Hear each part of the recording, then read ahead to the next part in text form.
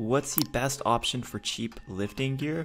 Whether you plan to compete now or later, equipment for powerlifting can be very expensive. My SBD belt, SBD sleeves, and Inza wrist wrap all cost around $500 Canadian. But if you're trying to save some cash because you're not even sure if you really want to get into sport powerlifting, I would recommend getting these budget options, of which are still good. For wrist wraps, I'd recommend Inza wraps. For belt, I'd recommend an RDX belt, and for sleeves, I'd recommend A7. Powerlifting doesn't have to be expensive, but it definitely requires some money to purchase all the equipment, but once you have all the right pieces and if it's good quality, it'll be lasting you for years.